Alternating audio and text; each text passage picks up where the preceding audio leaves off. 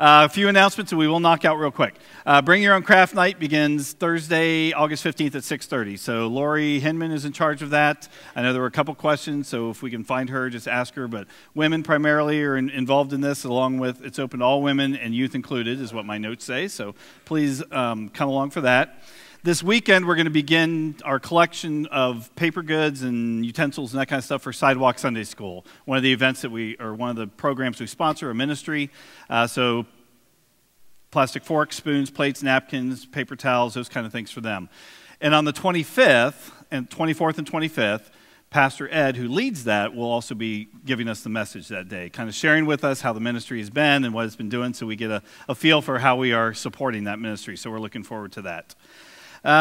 Food closet. Definitely need food. Green beans, corn, other cans of vegetables. Grab anything you got because we're starting to see, because of school ticking in, there's a little bit of a push now for extra food. So sometimes we order it, but we need some replenishing at this point. So we want to go ahead and bring what we can for that. That's awesome. The bulletin has some information about the backpacks. We want to make sure that we just reaffirm what we've talked about the last few weeks. Everything is due this week, if not today. What we do need are drivers for Saturday morning at 9 o'clock. If you've got about a half an hour or so, you can give us.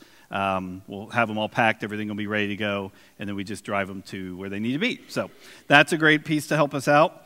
Next Sunday is going to feature our school. We're going to have our big school. We'll have some kids singing, leading some pieces of worship.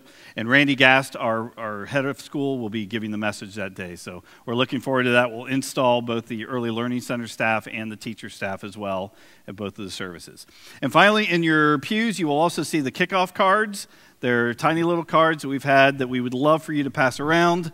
But just to give we announced it last week for the first time, but if you weren't here, on the 8th of September, we are having one service at 10 o'clock together, all joined outside in the parking, the separate parking lot on the other side here.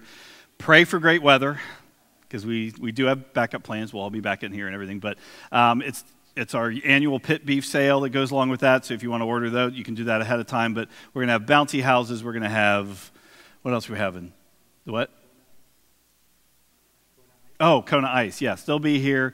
Joppa Magnolia fire trucks will be here. It's going to be a good time. For those who are worried, the game starts at 1. We're going to have a big screen. It'll be there, so you can still stay, not rush home.